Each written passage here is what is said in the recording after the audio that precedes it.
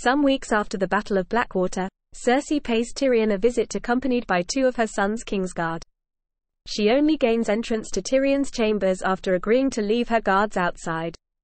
Once inside, Cersei demands to know how he will slander her to their father now that he is here. Tyrion asks when he has ever slandered her before, and she reminds him of a time at Casterly Rock that he got her in serious trouble with their father. When she was 9 years old, Cersei discovered that a servant girl, also 9 years old, had stolen a necklace, so she had her guards beat the girl, who ended up losing an eye. Tyrion told their father what Cersei had done and he was angered, but Cersei notes that the servant girl never stole a necklace again. Tyrion quips that it isn't slander, if it's true, and he only told Tywin what she really did.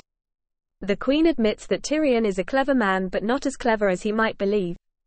Tyrion merely retorts that this still makes him a great deal more clever than her.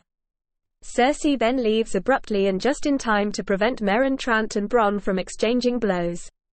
At night, Cersei and Joffrey are hosting a private dinner party for Loras and Margaery Tyrell. Cersei is surprised that Margaery has been handing out food aid to the small folk of the city and visiting orphanages. Unlike Cersei, who only knows how to rule through fear, Margaery is skilled at winning the hearts and minds of the common people, and this concerns Cersei. After trading veiled insults with both her son and future daughter-in-law, it becomes clear that Cersei doesn't trust Margaery and fears that the younger woman has come to usurp her as queen. While speaking with Joffrey about his upcoming wedding, Cersei begins to criticize Margaery, saying that she is only charitable to the poor to build up her own reputation and that she dresses like a harlot for a reason. Joffrey, however, dismissively tells Cersei off. At King's Landing, Tywin Lannister calls the first meeting of the small council since he arrived in the city and assumed his position as Hand of the King. He has the meeting place changed to a room next to his own quarters in the Tower of the Hand, asserting his dominance. Tywin arrives early and has all of the council members called in at once. All of the seats are on one side of the table, as a non-verbal test to see how each of them reacts around him. Cersei arrives to find the seats are all occupied, but not wanting to play that game and be relegated to a lowly position, she pulls up a chair so she is sitting at Tywin's right hand, opposite Littlefinger. While Joffrey is giving Margaery a tour of the Sept of Baelor, Cersei speaks with Lady Olenna, exchanging stories about their deceased husbands. When Margaery takes Joffrey with her to greet the common people, Cersei realizes that she has lost control of Joffrey to the Tyrells. Later, Cersei meets with Tywin to discuss the Tyrells and informs him how Margaery has begun to manipulate Joffrey. Tywin is satisfied, as Cersei has only let Joffrey do whatever he pleased. He also tells her that she is not as smart as she thinks she is and that undermining the Tyrells would be irrational considering how they helped defeat Stannis.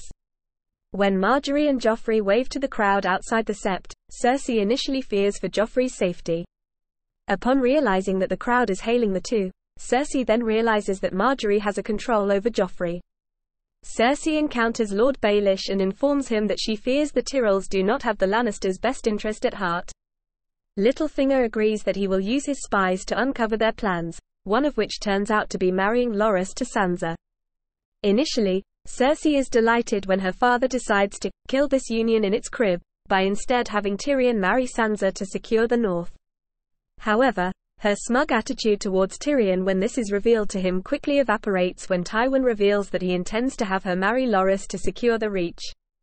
Cersei protests against this, saying she is Queen Regent and not some broodmare, but Tywin angrily asserts that she is his daughter and she will do what he tells her and put an end to the rumors about her.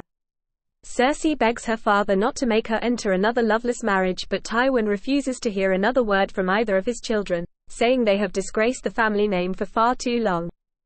As Tywin leaves the room, Cersei hesitantly opens her eyes and shifts her gaze toward Tyrion, expecting to see him laughing at her, but Tyrion is too glum about his own awkward predicament. Cersei and Tyrion Lannister observe Loras and Sansa from Cersei's chambers overlooking the garden. Tyrion sarcastically asks which of the four of them has it the worst. He then finally accuses his sister of trying to have him killed during the Battle of the Blackwater. Cersei, tired of fighting him, remains quiet while he deduces that only 2 people can command the Kingsguard. Tyrion realizes that while Cersei certainly has the authority to command a Kingsguard, she isn't stupid enough to command Sir Mandon Moore to kill him in public. Tyrion realizes that it was in fact Joffrey who ordered Sir Mandon Moore to kill him, because Tyrion was the only one who stood up to him. Cersei tells him his life is not in danger from Joffrey, as he dare not try anything like that now that Tywin is the Hand. They discuss about Jaime's possible return to King's Landing, with Cersei wondering where he could possibly be. She asks Tyrion which one of them should be the one to break the news to Sansa. Tyrion decides he might as well dash Sansa's hopes sooner rather than later. As the court gathers for Tyrion's wedding, Cersei finally snaps when Margaery says she looks radiant. Cersei reminds the Queen-in-Waiting of the lyrics of the Rains of Castamere and to take a lesson of what happened to Hal's reign. Cersei threatens to have Margaery strangled in her sleep if she ever refers to her as sister again. Cersei maintains a cool expression during the ceremony, and does not laugh when Joffrey ridicules Tyrion by removing his footstool. During the wedding feast, Joffrey heads off to torment Sansa some more.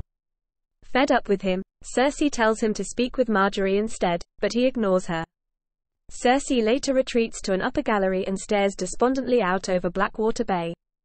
Loras sees her and tries to make small talk, but Cersei rudely brushes him off. Cersei is present at the meeting where Tyrion learns of Robb and Catelyn's deaths. Joffrey comments that he wants to present Robb's head to Sansa at his wedding feast as promised, though Varys reminds him that Sansa is now his aunt by marriage.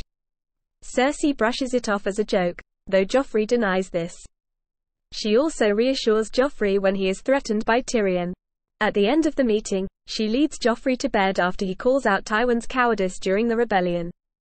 Later, Cersei visits Tyrion and rudely dismisses Podrick. She tells Tyrion that he should give Sansa a son if he truly wants to make her happy, though Tyrion responds by asking her if she is happy as she has children. Cersei admits that she is not happy, but would have thrown herself from the highest window in the Red Keep without them, even Joffrey. She recounts of how he was all she had before Myrcella was born and how she would spend hours looking at him, and acknowledges that he is one of the terrible ones. Tyrion asks her when this will end, and Cersei replies when they have dealt with all their enemies. Tyrion mentions how dealing with one enemy creates two more, and she just says that they will be in this position for a long time. When Jaime returns to King's Landing, he immediately goes to Cersei's chambers and calls her name. Looking at seashells on her bed, smiling, she turns around upon hearing her name called, shocked and sickened at finding him maimed.